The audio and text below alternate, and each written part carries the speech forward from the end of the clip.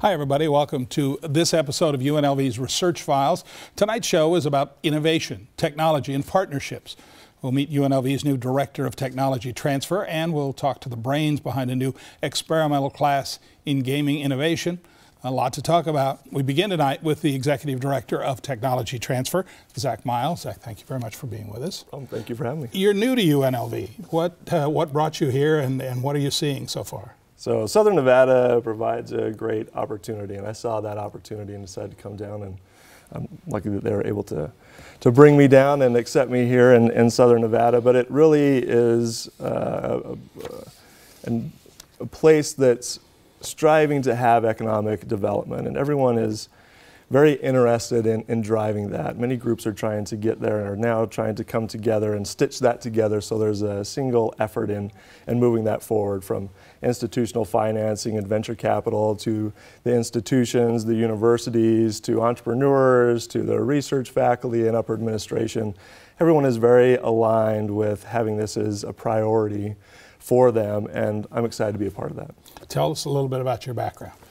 I'm a recovering patent attorney, so I'm trying to get over that part of my life. I have a microbiology and chemistry background, went to law school, and then I've been at the University of Utah for the past 11 years in their technology commercialization office, which they call Technology Venture and Commercialization, and has served as their deputy director for the past 4 or 5 years, but have been with them for 11 years. Well, we're glad to have you in Southern Nevada. Thank you. Glad to be here. Is economic development important to UNLV? It really is important to UNLV. It helps to drive additional research dollars into the organization. It helps to translate new and exciting inventions into products that can be had by the public. Hopefully that will generate new startup opportunities in companies or attract other companies into Southern Nevada where students can find employment, high-paying jobs, so that there's a workforce development piece. So engaging in that public-private partnership really helps to drive the mission of the university, academics and teaching and research, but also to benefit the public. I said at the beginning that you're the Executive Director of Technology Transfer. What exactly is Technology Transfer? In its simplest form, we assess, manage, protect, and commercialize inventions that come out of the university. So new ideas, we help to assess whether those could turn into viable commercial products, and then engage with the community to protect those via patent or copyright, and then look for partners to help to move those to some type of a product. So we liaise, we support, and at the end of the day, we're a service provider that's trying to add value to translate these inventions to a product. Aha, the patent attorney part of that. Yes. In there too. UNLV's Business Startup Center is here. Tell me about that and what that's up to. Yeah, so the Startup Center is one of those components in economic development in our shop, of which Technology Transfer is a part of. And they're doing a great job. They're focused on individuals from the community as well as at UNLV who have an interest in starting a company. They're able to go to the Startup Center and receive some very useful advice on, are they seeking the right product? Where are they going to go for some of their initial financing? Is that through banks? Is that actually trying to be introduced to venture capital arms? And really helping them think through their business plan so that they build a nice foundation so when they go out, they're ready. They don't have to worry about other pieces and gosh, I didn't think about that, and have to go back to the drawing board. The Startup Center really helps them with that. There's quite a few consultants that are part of that dedicate hundreds of hours in helping these early stage companies get off the ground. Very good. You have goals for your office, I'm sure. What are some of them? We do have goals for our office. A lot of what we're working on right now is to develop appropriate processes, document-driven processes, to demonstrate and be transparent to the industry that they know where they can plug in, so that when an invention comes in our doors, it's disclosed to our office, that everyone knows, or those stakeholders that are involved in the process, knows where it's at in the process and what the next steps are to move that forward. So that's really one of the goals that we're working on right now, is developing that process. There's always external goals of getting new inventions in, and what are we patenting, and what companies have been started, and what are we licensing. But we're really trying to get that process sound so that if someone comes in, like yourself, says, where do I engage? I can say, you engage here, and here's how you could be a support and help for us to move this forward. Couple of things in one. One, obviously, you sort of have to keep some of this under wraps because you don't want the whole world to know kind of what you're working on. Right. But can you give us some idea of some of the things that you are working on? That, I mean, in general terms. Oh, sure, definitely. Let the cat out of the bag. No, definitely, will do. We have some very interesting cybersecurity research that's going on. So some new encryptions there. We've got some relationships that are coming up with industry, some bigger partners that will hopefully provide some additional benefits in the computing arena. We actually have some cancer therapeutics that have been disclosed to our office that we're trying to attract some of the bigger therapeutic companies. And we've got some exciting software research as well as new therapies in HIV that are coming out of UNLV. So the UNLV that you know that's sitting downtown Las Vegas has some really exciting research and some opportunities coming up to partner with bigger companies. Fascinating. We wish you nothing but the best of luck. Thank you. For your sake, for the school's sake, for the community, and for population of the world, probably. We are excited to be involved in it, and we'll take it to the next level, hopefully. Zach, thank you very much. Thank you. We appreciate it. We'll be right back.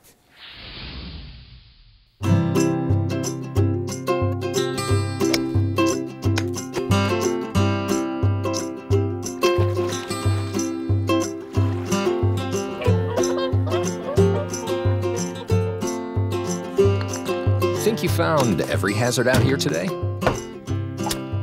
Think again. The spot you missed could be a killer. That spot on your skin could be skin cancer. Fact is, if you're a man over 50, you're in a group most likely to develop skin cancer, including melanoma, the kind that kills one person every hour. 1 in 5 Americans is likely to develop a form of skin cancer during their lifetime. That's why your best shot is to check for a spot. It's easy. Follow through and check your skin. It could be the save of a lifetime. Go to spotskincancer.org to find out how. A message from the American Academy of Dermatology. Oh, hey, bud. Oh. Where are you headed? Just gonna hang out. It's a school night. With Gary and Todd? Yeah? Not sure about those two. I've been meaning to ask you. This is tougher than I thought. Is there any drinking going on in this crowd? No. I hope not, because alcohol can lead you to say things and do things that you really wish you hadn't. Isn't this what you're supposed to say? I know. So if any of your buddies ever pressure you to take a drink, just tell them you promised your dad you wouldn't. I'd do anything to keep you safe. Okay, I will. I hope this is working. I promise. Love you too, Dad. They really do hear you. Ryan. Yeah? So start the conversation even before they're teenagers. Good idea. For tips on what to say, visit underagedrinking.samhsa.gov. A message from the Substance Abuse and Mental Health Services Administration. Welcome back, everybody. Mark Yoseloff is the managing member of Well Suited, a product creation company, but he's also has been instrumental in the development of a new class here on campus. Kelby Weiler put together a short package on that class. UNLV's experimental class in gaming innovation may lead to some new games on the UNLV Strip. About a dozen patents have or will be filed based on ideas created by students. The class is the brainchild of former gaming executive Mark Yoseloff. I ran a company that the Wall Street Journal named as one of the 35 most innovative consumer companies in the world. And we generated a lot of intellectual property in a variety of areas of gaming. So it occurred to me that not all the good ideas come from the professionals. In fact, it's the other way around. The Yoseloff Family Foundation provided a gift of $250,000 to lead 20 students through the process of game design and development. Students listened to lectures by Yoseloff, heard from guest speakers, and spent a lot of time presenting their ideas. One of the first things we did was sign a non-disclosure agreement. And once that was signed, there was a level of safety. We began by having them give us the spark of an idea, and then over time developing that with critique from mentors, other students, and finally refining these ideas to the point where we now have somewhere between 11 and 13 actual patentable ideas Roger Snow came in and listed the top 20 grossing table games and talked very specifically about what made each of them work.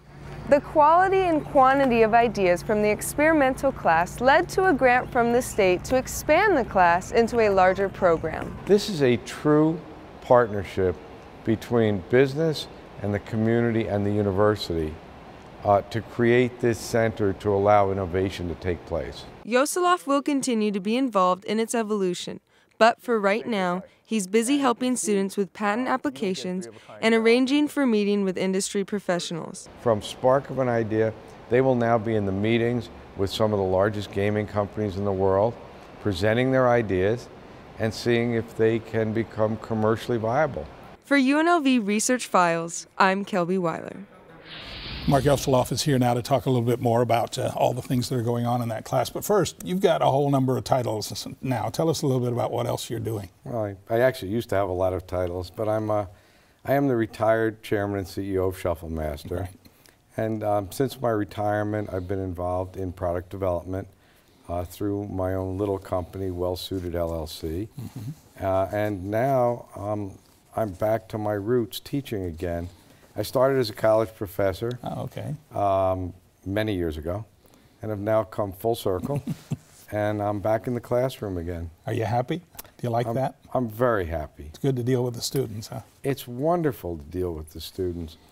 The best part of dealing with these students is that they have great ideas and no egos. Unlike most people who have great ideas and have been in business long enough and have much larger egos. Yeah. You've got nearly a dozen patents or patentable ideas so far in that class. That's impressive. This was a real experiment. I had no idea what would happen, but we created an environment in which the students could start with the spark of an idea, and we helped to mold those ideas and bring them to fruition. We've actually filed already 4 provisional patents. I have drafts of 3 more, and when we're all done, I would say it'll be somewhere 11, 12, 13 patents, which is amazing from 17 students. Wow. Yes. And it's going to be expanded? Yes. The whole structure of this, which really is the result of my watching products be developed over a number of years. So we've created this environment, and we're now going to try and replicate this in several ways. First, we'll continue to have a student-facing course, just as we did last fall. So we teach it in the fall. The spring is being taken up by getting the patents actually written, filed, and going out to the industry and trying to sell them. We also plan to have a community-facing class. It'll be open to folks in our community. I'm not sure yet what the entrance requirements will be, because we're going to limit it again to 20, and we're going to put them through the same program. This is a partnership between the school, business, the community, and everything else. Why are each of those elements so important? This started, this whole notion actually arose in my mind after listening to Governor Sandoval talk about his desire to keep Las Vegas as the intellectual property capital of the world for gaming. And I thought about it. My company was named by the Wall Street Journal as one of the 35 most innovative consumer electronic companies in the world during the time that I was running the company. We produced a lot of ideas, and I started to think many of those ideas did not come from professionals. They came from people who just had an idea. And so that was the experiment. Let's take a bunch of motivated students with ideas and put them in an environment where we teach them the math, the patent law, a little business law, a little psychology, a little sociology. We teach all the elements. Then we do case studies. I brought in some of the top people in the industry, and they talked about their experiences. How did they get to be a top table game designer, a top slot designer, and so on.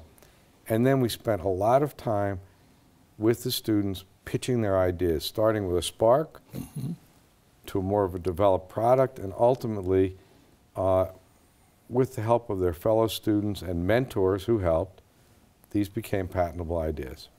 How did you select those 20 students? There were some prerequisites to begin with, but ultimately we took students who were motivated to do this. I think they came with ideas. Mm-hmm. I didn't know how good the ideas would be, but I think they began by having some notions. As we went through the class, some of them abandoned their original ideas and moved on. And some of the mentors came from the industry. We had a judging at the end in which some very prominent industry people came in who had not seen any of the ideas before and critiqued them. All very valuable for the students. Just about 30 seconds. Where do you think this plan, this class, and the university will be in 5 years? Well, we've 30 done, seconds. yeah, that's 30 Yeah, seconds. right. No, but we've done some projections. We think that at the pace that we're on, this will actually have a real economic impact in that it will create products and jobs. And one important thing, as casinos proliferate around the world, the dollars generated by the intellectual property will come back to Las Vegas in royalties, in payments, and so on. And so that's how we can keep at the forefront of all of this. Mark, thank you very much. Fascinating. My pleasure. I Thank you. appreciate it. Time now for our final break. Bernhard will join us when we come back. Stay right where you are. Every year, millions of young women try to change the skin they were born with and say they die for darker skin. Sadly, some actually do. Change your thinking, not your skin. Stop tanning. Learn more at spotskincancer.org. I remember the moment clearly. I'll never forget that moment. As long as I live. I realized at that moment, when we first saw the damage, these people really needed us. And I was going to make a difference, right here in my community. Together with local responders, we cleared trees and collapsed walls. We had to get to the family trapped beneath. As a citizen soldier, I made a difference. Be there for your community at NationalGuard.com. I don't think anyone captured my first steps on camera. I was the 5th kid, and by that time, first steps weren't a big deal. I was 16 and driving home with my brother Ben. A distracted driver hit us. Ben died on impact. I had 47 days in a hospital bed for reality to settle in. With a major spinal cord injury, doctors said I would never walk again. But deep down, I knew I would. I prayed that every day. Family, friends, strangers, all started to pray for me to be able to walk again. The progress has been slow, and the victories hard won, but I feel the prayers. Whether you need support in a tragedy or just to make it through a bad day, prayer can make a difference. America, let's come together by believing with each other. For someone to come alongside you and say, I'm going to believe with you, it means a lot. Before we were ever treated for breast cancer, we planned for life after breast cancer. We made the choice that breast cancer would not take something away from us. Unfortunately, not every woman knows her choices. The American Society of Plastic Surgeons is supporting the Breast Cancer Patient Education Act, a bill that will help make sure women who are facing breast cancer surgery are told about all their options. Help bring this important issue to light. Call your member of Congress and ask them to support the Breast Cancer Patient Education Act. Our final guest tonight is an assistant professor of sociology and hotel management, Bernhard. Bo, thank you for being with us. Talked a lot with Mark about his project that's going on here at the university. I read an article that you said that Las Vegas needs to sort of be the Houston of gambling. That's right, and actually it's appropriate that Zach went first, and then Mark talked about a very strong illustration of all the great work that Zach's doing, and all this leads to, of course, Las Vegas is an intellectual capital, much like Houston is the intellectual capital of what's now a global energy industry.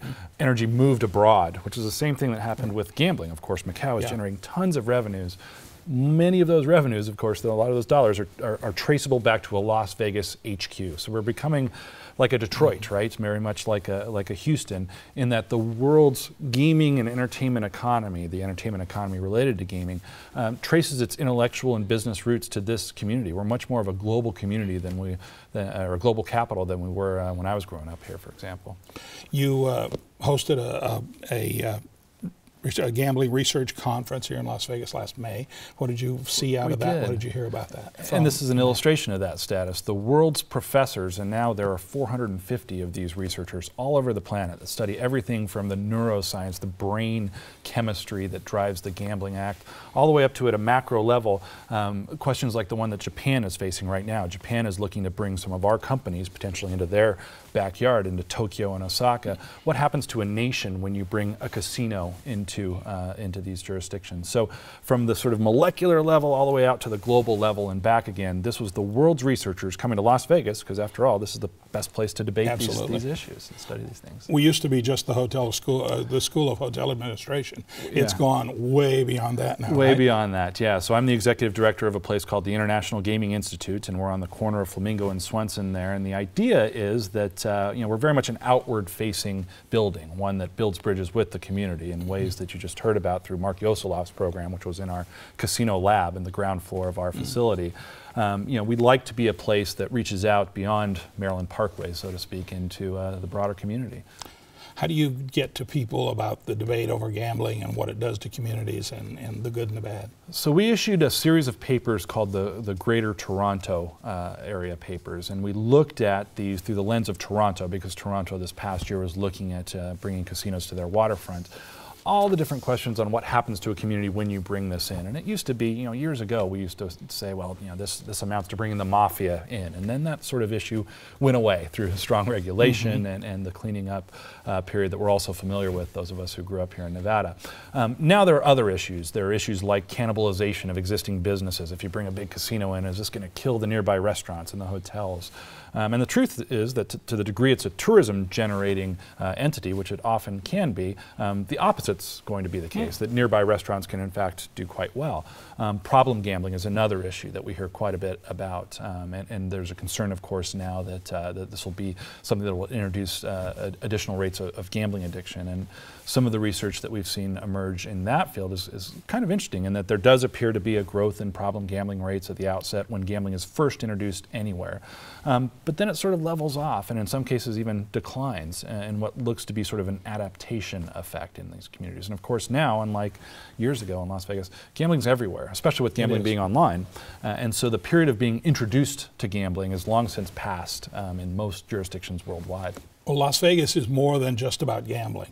Las Vegas is about the whole entertainment. I mean, we're really an entertainment community rather than just a gamble, because you can gamble in Southern California, you can gamble in every state in the nation, I think, except Utah. Yeah, Utah and Hawaii, as it stands now, are the two places where you can't. And what we have is a critical mass of entertainment superstores.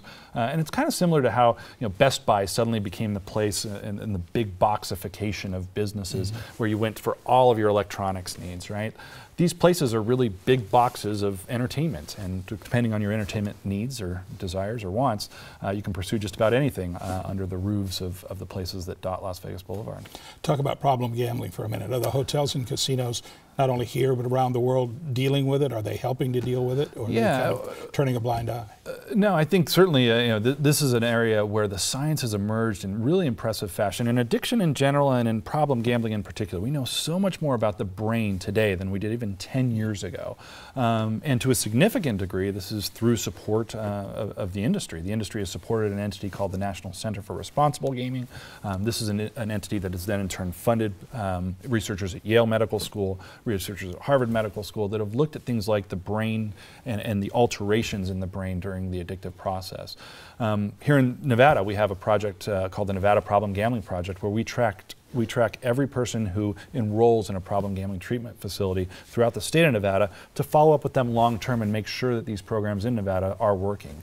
One of the messages we like to send, and this is actually Problem Gambling Awareness Month, March is that treatment is available, and a lot of people don't realize that that's the case. But in Nevada, there's actually very strong treatment, and treatment works. We see very strong outcomes through this Nevada Problem Gambling Project, where we follow people 12 months, 18 months down the road, and their lives have transformed thanks to Nevada's treatment facilities for problem gambling. Now, that's not a gambling story that people think of often Right. with Nevada. How similar is problem gambling, alcoholism, drug use? Are they very similar in their very much branches hold off on people? off the same tree. In fact, a lot of the neurochemistry, again, has revealed that these places live in the same parts, these addictions live in the same parts of the brain. In fact, the most recent DSM, which is the Diagnostic and Statistical Manual of Mental Disorders, places all of those in the same section because of the research that's emerged over the last 10 years, suggesting that the brain goes to similar places, whether you're an alcoholic or a drug addict or somebody who has a gambling problem.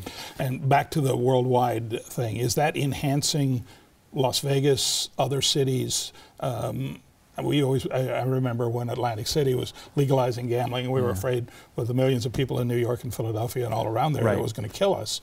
That was the concern, and the opposite happened, right? People in New York were exposed perhaps to the product by taking a trek down to Atlantic City and wanted to see the Super Bowl of gambling and came to Las Vegas. We're seeing that now. Again, there's all this concern about all this money that's being made in Macau, but A, a lot of that money is being made by Las Vegas companies, and B, when you look at the Baccarat numbers here, which are increasing and fairly dramatically, those numbers aren't coming from Des Moines, Iowa, right? These are people who were exposed to the gambling product in Macau, for example, in Singapore perhaps, and still want to visit Las Vegas as a place with a critical mass of these big facilities that have become very, very enticing for folks around the world. It is fascinating. It's fascinating the things you're learning about all of this. It is. It is a fascinating moment in the history of the science of gambling studies. This was a field that was really founded by a University of Nevada professor named Bill Eadington, who passed away this past year.